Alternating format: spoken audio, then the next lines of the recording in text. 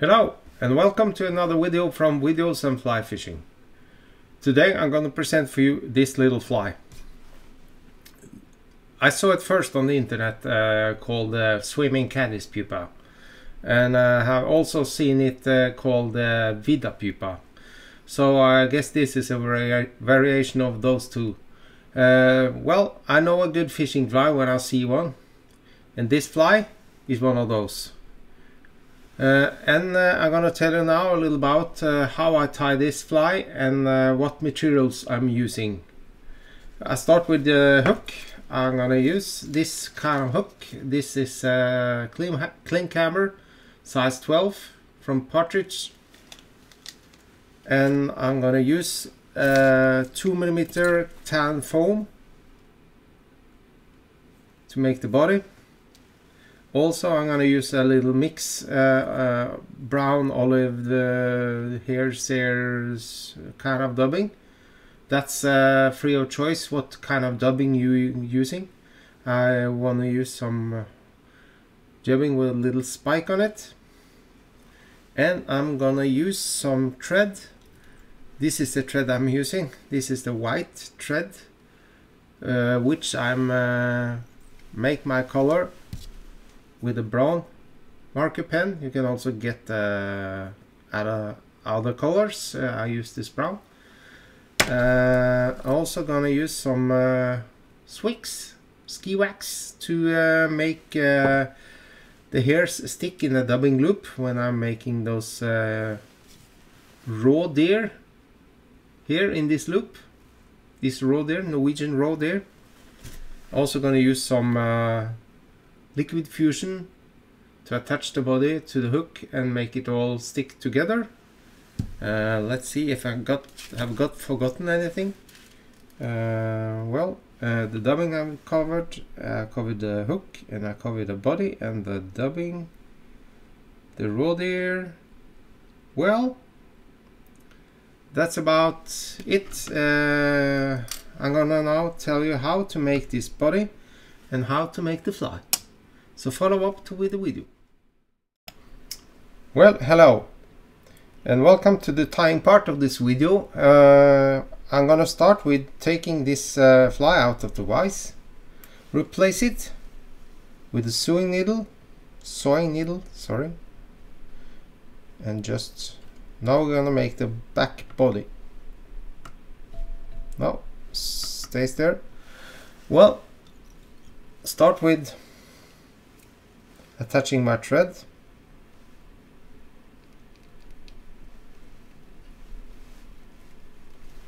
And take out this foam.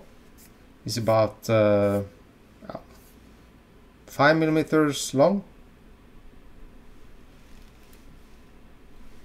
And wind back so long I want this body to be. It's about that. Yes, I think that's right. I use this marker pen, color it just way down. I use Norway's bobbin for this, automatic bobbin. It's very nice. Little commercial there. And now I'm gonna take my dubbing, wind the thread forwards again, take the dubbing, dub the body, make a fairly thick body because you're gonna comb it out afterwards.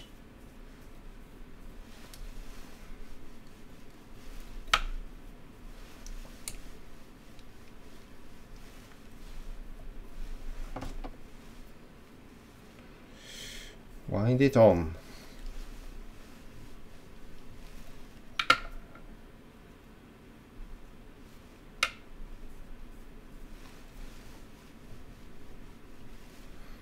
Like that.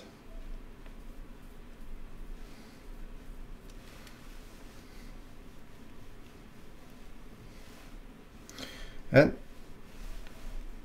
Well, I'm gonna color a little more of this thread. So then you take your thread a little forward, make a wrap, take the foam over it, make the first segment around twice, go into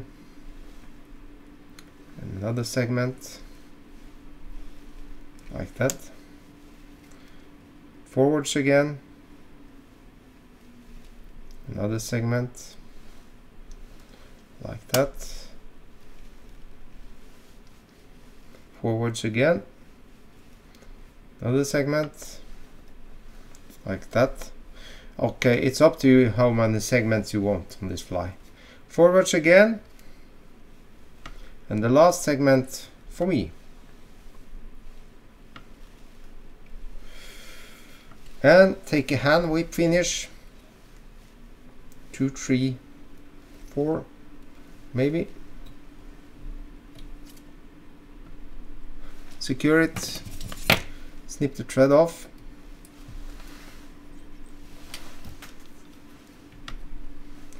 Push it out from the needle.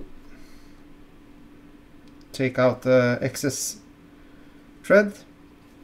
And the back body is finished. Sorry about that. Oh.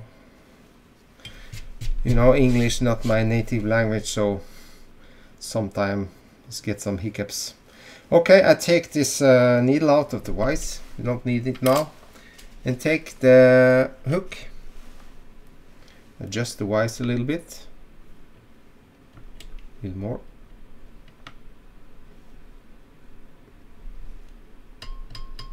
You hear that sound? It stays good in my Stonefoot transformer. Well, gonna start again with attaching my thread.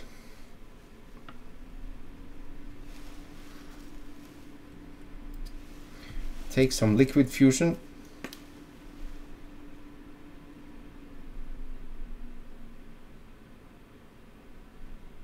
Little bit. I'm allergic to super glue, so I can't use that. So I use that instead. It works really good for me.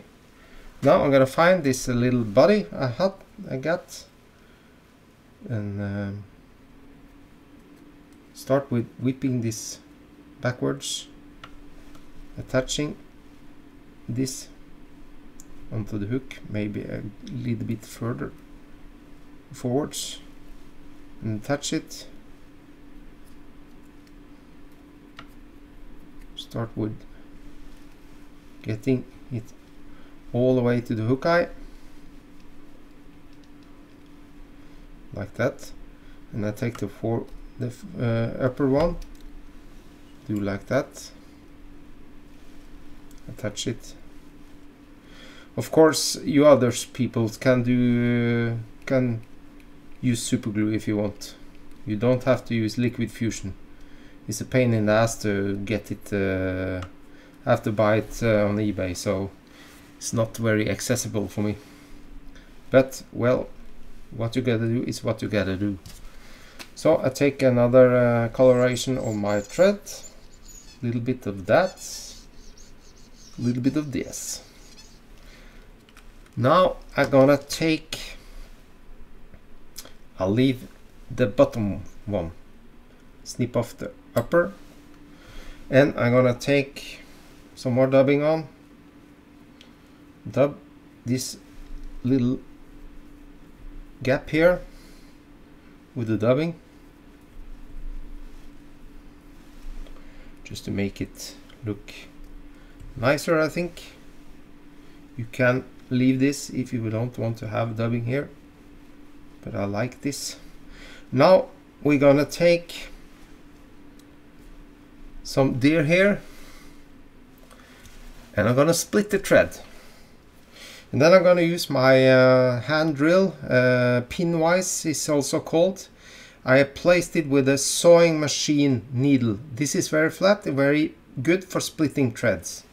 So what I'm gonna do, this is not an easy thread to split, but I'm gonna take it in my fingers and just use my nails and drag on it to flatten it. Let's see if I can manage this on video. And try to find the middle of the thread. It's not so easy when your eyesight is like a night owl in daylight. Well, there we have it.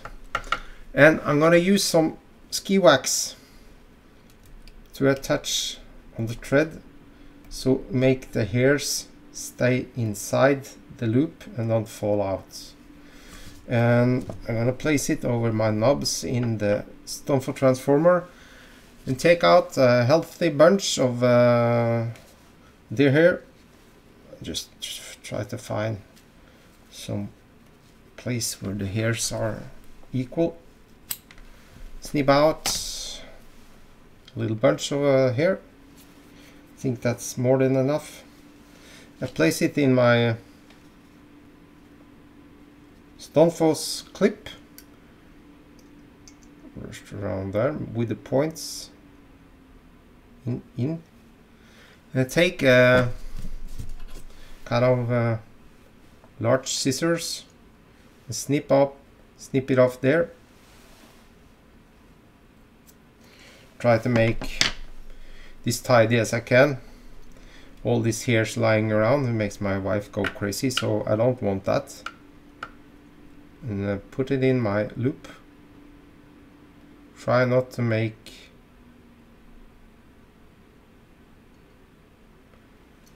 it fall out. Spin my bobbin.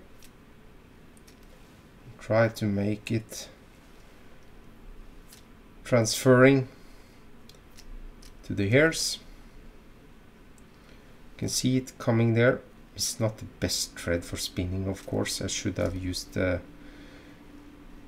GSP thread or something, but it goes okay. Just have to spin it all up like that.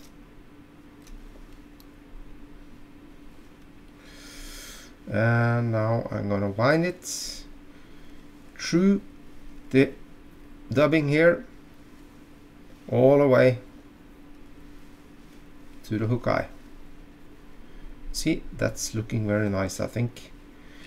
And I'm gonna leave this little lip here because I wind the thread in forwards of it, in front of it, and make my whip finish.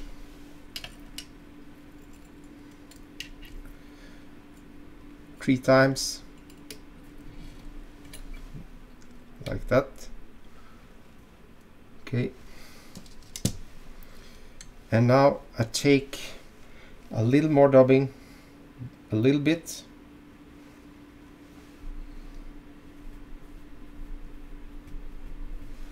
and in front of this, and a second whip finish.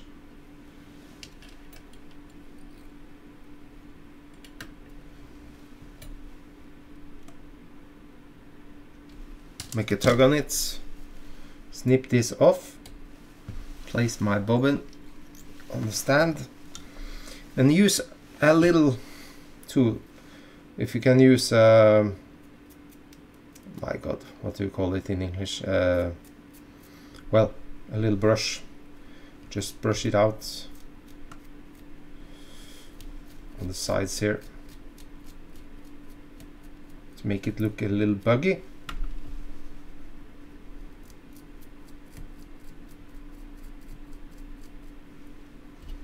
Like that. And snip off the lip. Not quite in, make it a little bit like this, because this lip will make it move some water when you're fishing it, and it will stay in the surface. So what do you think, folks? Does this look buggy or not?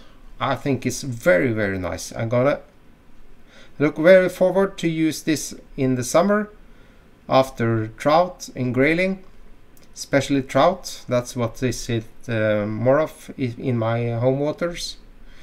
I'm gonna use this in still water. I think I'm gonna have great success with this. Other people have used it before me and have been very pleased. So that was my contribution to this invention of making this type of body. Very nice, with the top body of foam with the segmentation and the underbody of dubbing, with the combination of deer hair and foam. That's a killer. That's a real killer, folks. That's all I had, and if you like this video, so please like and subscribe, and I try to post video every now and then, often 2 times a week, maybe more. So thank you all for watching, and bye bye.